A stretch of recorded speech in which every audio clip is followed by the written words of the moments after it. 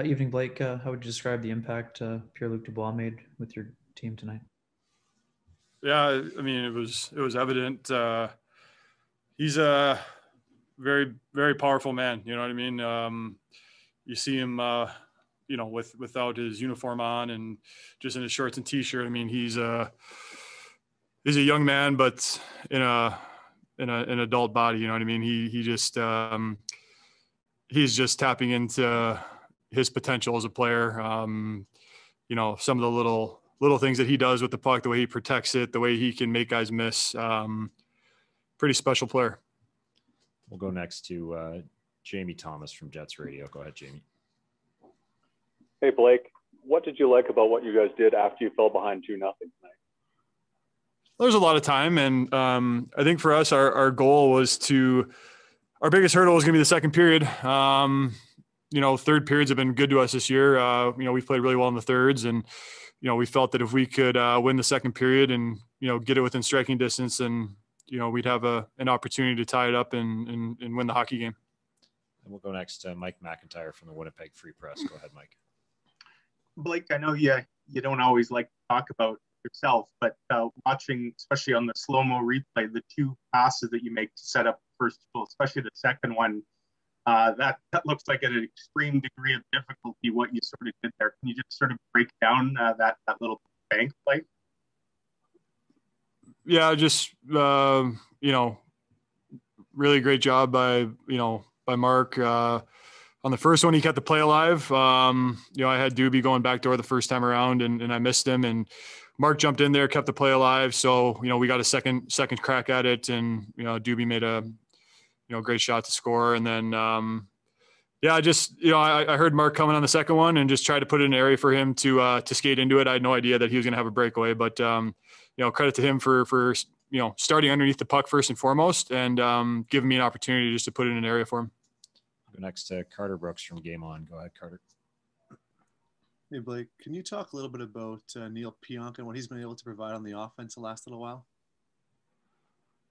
Well, what about last year? I think he led our team in power play points last year, and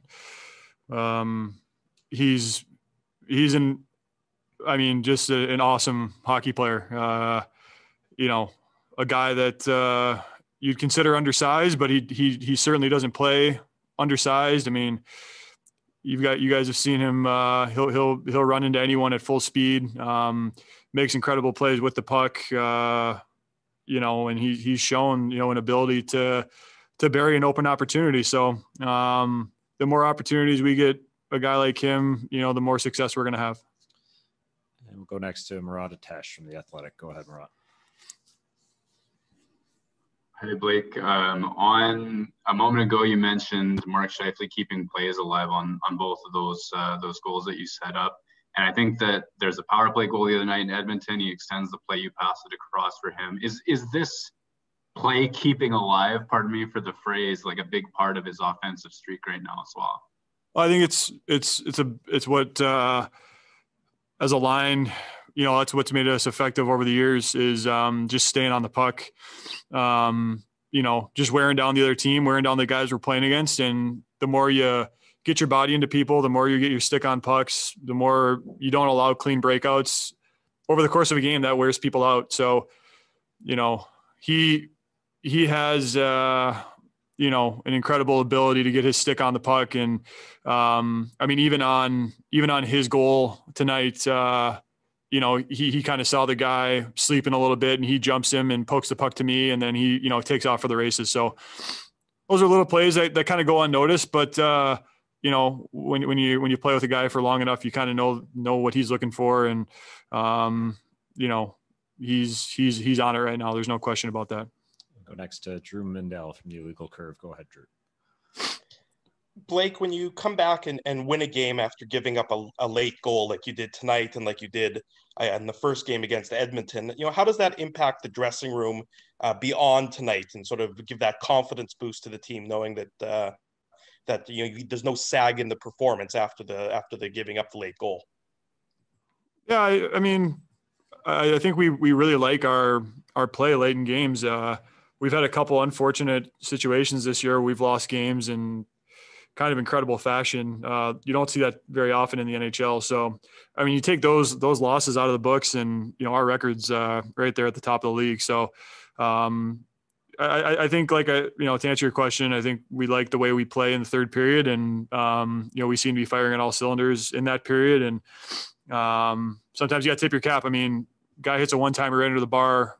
What are you gonna do, right? So tip your cap and move on and try to win the game. And final question to Ken Weeb from Sportsnet. Go ahead, Weaver. Blake, Mark Scheifele made it pretty clear he was a big fan of 3 forwards in overtime. What do you think about the philosophy? It worked. It worked out tonight. It's such a interesting dynamic. The 3-on-3. You almost feel like there aren't any defensemen out there. Especially when the other team has possession in our defensive zone. I mean, everyone's playing kind of defense the same way anyway. So I'll just leave it at it worked out tonight, and we'll see what happens next time. Thanks very much.